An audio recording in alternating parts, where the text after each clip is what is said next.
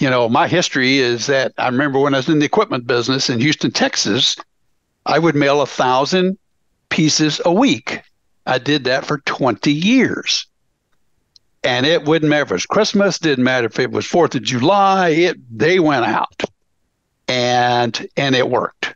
And you could tell by the phone calls. You go up there up in the northwest part of Houston. Oh, well, now they're in the southwest part of Houston. You could track the phone calls. It was absolutely amazing how that direct mail worked. And I remember these stories going in this one shop, and the guy says, you finally got here.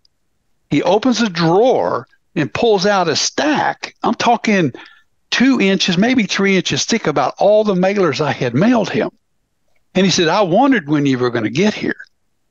And I said, well, sir, there's a phone number on there. You could have called me.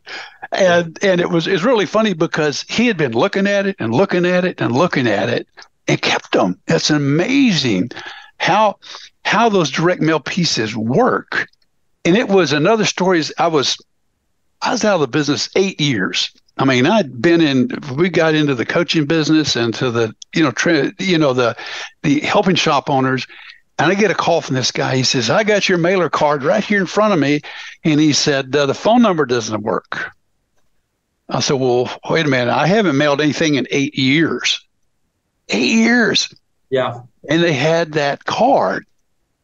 It was amazing. And he tracked me down and he said, I need your help. So I helped the guy. It was, you just don't know how long that stuff's going to hang around. Does that make sense? It's something that those impressions are so valuable, aren't they?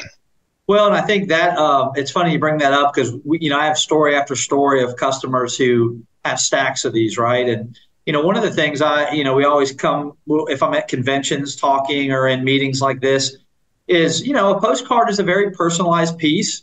Someone gets to touch it and feel it. It's got a longer tail than people think.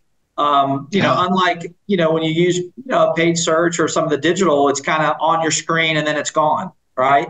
And it's a little less personal. But the postcard, and that's why we're seeing that mix of postcards staying pretty steady in an overall marketing plan because it's personal, you can touch it, and it does have a nice long tail.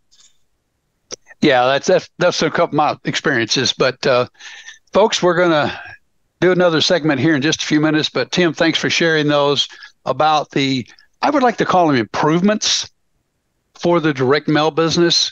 And you can get more specific in what you're doing. Absolutely perfect. Thank you so much.